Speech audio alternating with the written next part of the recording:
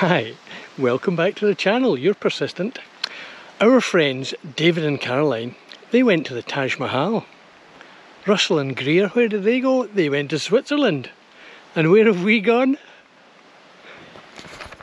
We're going camping. Camping in Nova Scotia. Would you believe it? How old are we? Too old for this. Old enough to know better. Old enough to know better. We've had 4 hours of rain and Stuart's well over his ankles in water in the dinghy, and he's going out to try and empty it. It has been thunder and lightning. 3 hours. Unbelievable. Unbelievable. We were anchored where the World War II convoys gathered, but nowadays it's just pleasure boats and pleasure bikes. And this is our steed for the next 2 weeks. Please don't let it rain like it did last week. And this is leading down to our accommodation. You'll find it on booking.com. 5-star, courtesy of Decathlon. Oh, we are too old for this. North Cove campground. Our first night camping for probably 25 years. But look at this for a view. You won't get that in the Four Seasons. Good morning. Up bright and early the next morning and heading, I guess it's east. I tend to think it's north and south in Nova Scotia, but it's actually east and west.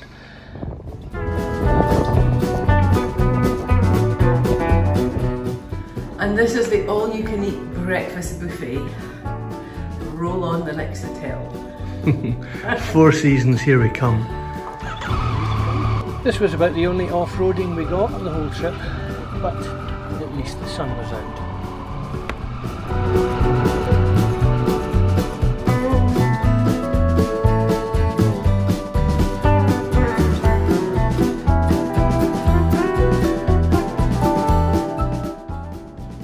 And look, a car! Didn't see many of these. The roads were lovely and quiet, although in this morning a little bit wet.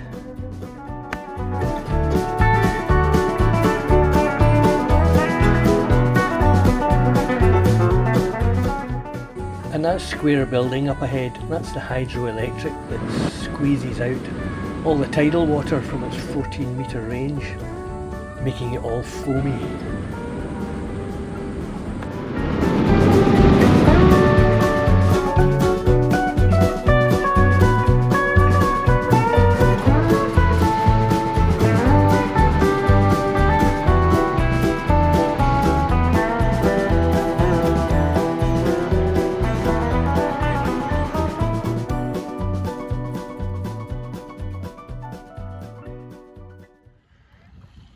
Annapolis Royal, that's 2 hours after high tide on an 8.5-metre range.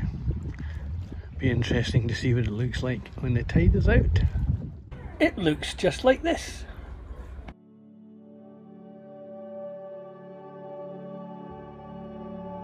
Imagine trying to moor up against that pier. What sort of length of lines you would need to have. The town provides some inexpensive guest moorings, and you can dinghy in and leave your boat down there. And the tide is gushing out all the way to the Bay of Fundy down there at the bottom. Standing. It's apparently the largest original settlement still left in Canada. But who knows, everywhere we go has been the oldest or the most or the whatever. But I do believe this could be the oldest. So that was Annapolis Royal. Time to head off and look for some accommodation for the night. Wonder what that will bring.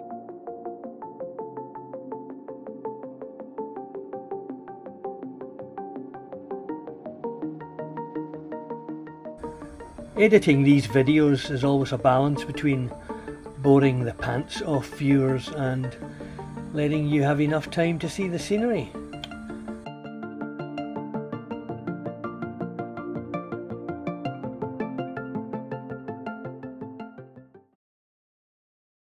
We succumbed to the bed and breakfast last night, but being hardy campers, hardy bikers in the blazing sunshine, we thought it appropriate to get the beast back out again, the tent that is. And for your evening meal we have roast beef, flour à la maison et du beurre avec une bouteille de gingembre. Commentary. Commentary.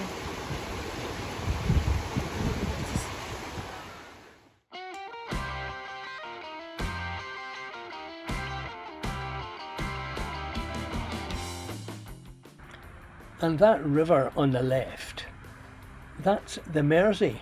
So, appropriate that we should now go through Liverpool.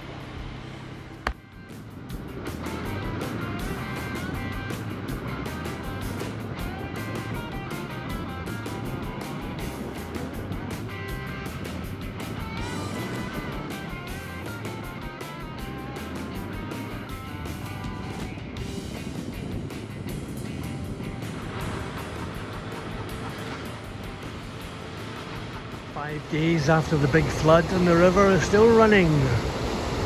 I could do that. So this is the causeway over to Cape Breton Island, which means it's not an island if it's attached by a causeway. Welcome to Cape Breton. This is the ferry crossing. Very short crossing, big long causeway. I think this must be the entrance to the Brass Door Lakes.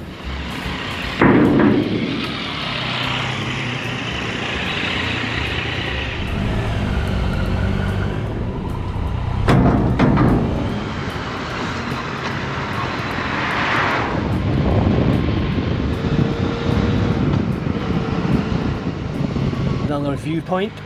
And you can see the damage that's been done there by the rains. But some lovely views. Time to move on. Tick. And here we are in sunny Ingonish. That way is Europe.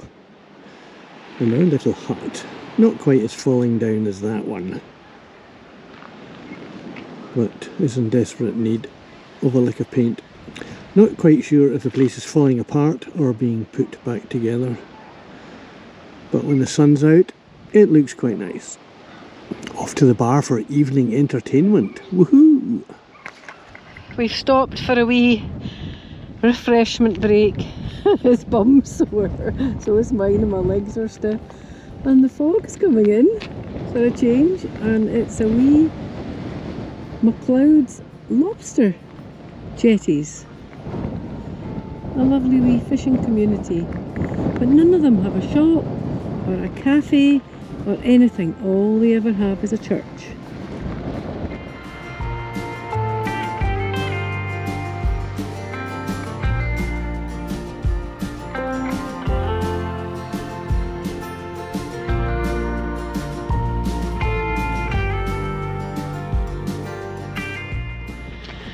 This is Neil's Harbour, quite near the end of Nova Scotia, of Cape Breton Island, and the lighthouse. So we made it up to the northernmost part of our travels, up at the top of Cape Breton, overlooking the Gulf of St. Lawrence.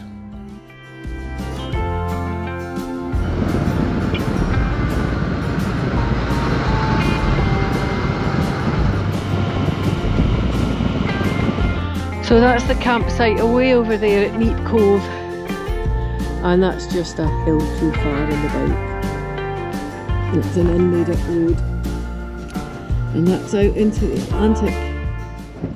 It was already beginning to drizzle and I didn't fancy much more of that road in the wet, so we turned around, headed back down to see what we could find.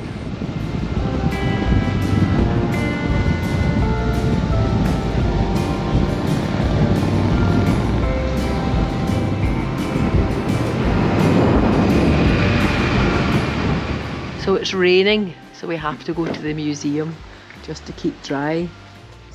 And this is just typical of dozens of harbours that house the lobstering industry. Use some pretty big lobster pots, must have big lobsters. We made our way down the Cabot Trail.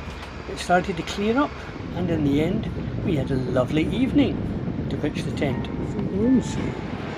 Isn't that a cracking day for a sail? Wouldn't it be nice if we had a wee boat?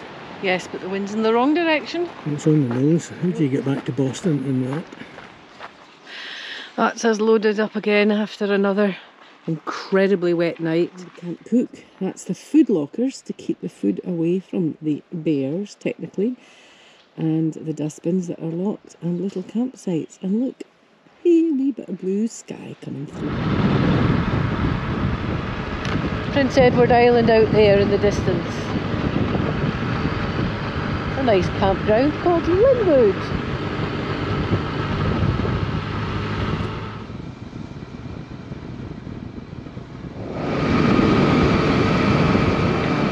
We're in Pictou, Nova Scotia, and I'm standing outside Mrs. McGregor's shortbread, and apparently the shortbread is so good they export it to the UK. However, a packet was $13, and I know it won't be as good as Dawn's shortbread, so I didn't buy any. 250 years since the Hector crossed the Atlantic. 200 Highland Scots. In September 1773, 200 Highland Scots arrived here aboard the ship Hector. This began the wave of Scottish immigration to Nova Scotia that would last for decades. And some of our friends' clans were well represented back then. Hi guys. Quick view of some flowers for the jeans before we headed off to the campsite. Now we're feeling a little bit impoverished.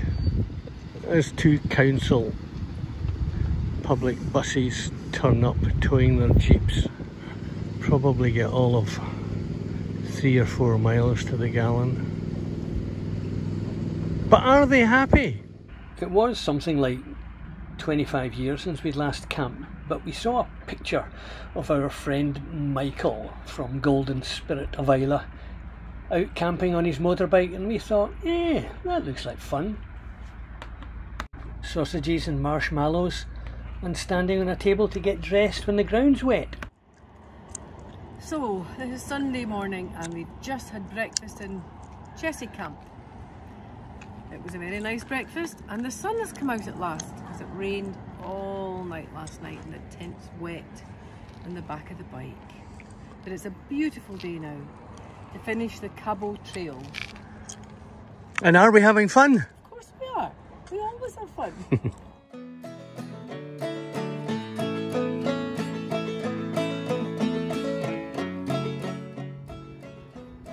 And that dock, where there's a bar now, is where the ships used to come, load up with apples and other assorted fruits, and take them down to Halifax and Boston. Sunset in the Bay of Fundy. It's spring tide, 14.1 metre tonight. Don't think we've got enough chain for that. Wouldn't it be nice if we had a wee boat? Thanks for watching, hope you enjoyed it. We're heading south now, back through Maine to Boston. Give us a thumbs up, tell all your friends, and see you next video.